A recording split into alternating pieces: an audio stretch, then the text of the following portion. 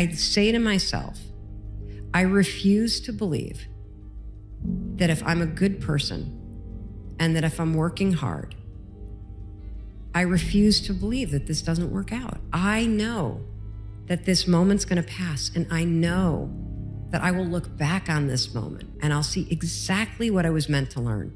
And the fact that you believe in your heart, that you got the mindset, you got the work ethic, you got the ability to figure this out and to keep going, and that eventually if you do, what's meant for you is gonna find you. You will be rewarded for all this in the way that you're meant to be rewarded. That's amazing. It's an amazing feeling because you can pick yourself up no matter what happens.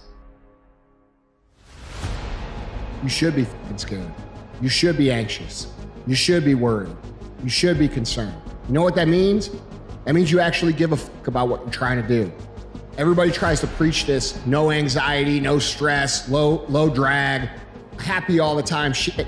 Bro, when you really care about something, you really want something to work, you're gonna feel stress about it. You're gonna feel anxiety about it. You know what? It means that you fucking give a shit, all right? You should feel that way. Isolation. You can be out in the world, you can be a history maker and a productive legend. You don't get to do both. Fear. Fear is the thing that has kept most of us from becoming great. Fear is the thing that creeps in that reminds you of a past sin, a past problem, or past failure. Fear that somebody might expose you, might say anything, or feel that if I try this, what if it all goes wrong? Maybe it's time you bet on you. Maybe it's time you push everything to the center and say, here's everything I am and everything that I want to be, and I'm willing to bet on me.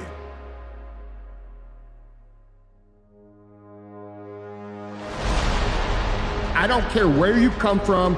I don't care where you were raised. I don't care what color you are. I don't care what gender you are. I don't care about any of that shit.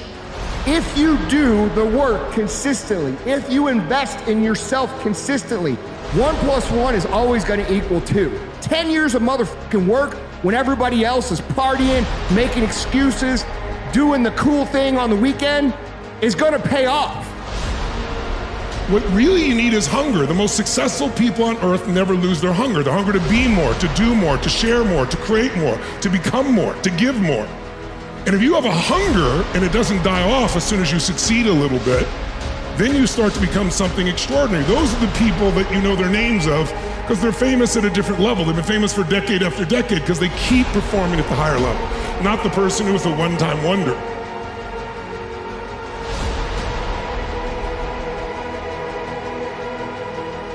People have problems and they're often annoyed and oppressed by the fact they have problems, but you have your problems and the problems that bother you.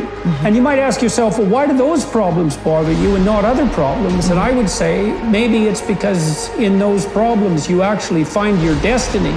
And those are often things you don't want to look at, but it was something that bothered you. It turned out that was your problem. And if you faced it, well, then you figured out on that road that that was your destiny.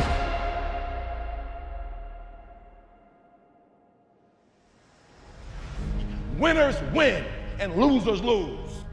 I can't explain it any better than that. I don't know how it happens, but winners win.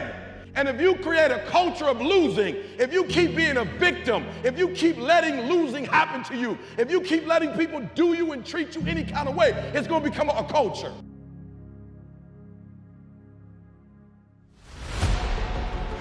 Bet on you. Bet on the lifeline that God gave you. Bet on the talents that you have developed. Bet on the stuff that you have sacrificed to become you. Bet on the experiences that have molded your mindset. Bet on the education that you've acquired. Bet on the relationships that are around you. And I promise you, the odds aren't against you, the odds are with you. Because the odd thing is, very few will ever do what you're willing to do. It takes something to become something. It takes trials, it takes hard work, it takes dedication. It takes avoiding all of the pitfalls that fear wants you to accept. With myself, I have to hold the line. There are areas within myself where I cannot compromise. I am going to work hard. I am going to train hard. I am going to improve myself. I am not going to rest on my laurels. I'm going to own my mistakes and confront them. I am going to face my demons.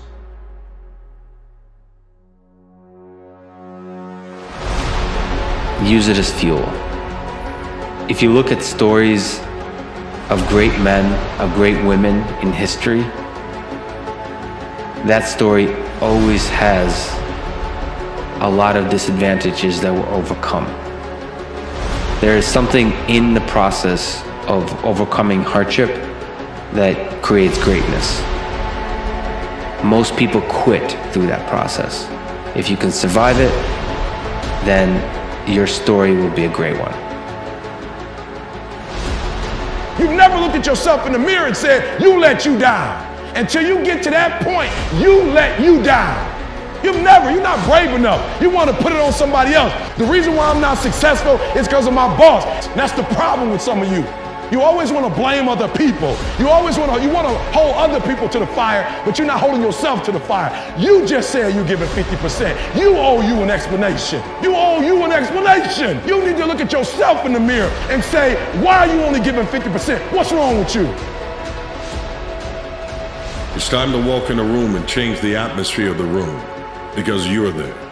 When you arrive, things change. When you walk in, your presence fills the room. The way that you think, the way that you are, the way that you grind, the way you get up and go at the gym, everything that you are is being developed so that you can change the world and let them see that there was a purpose for your lifestyle.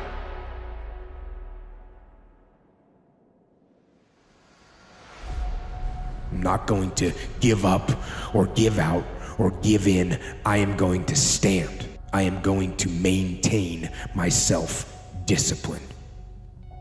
And on those points, there will be no compromise. Not now, not ever.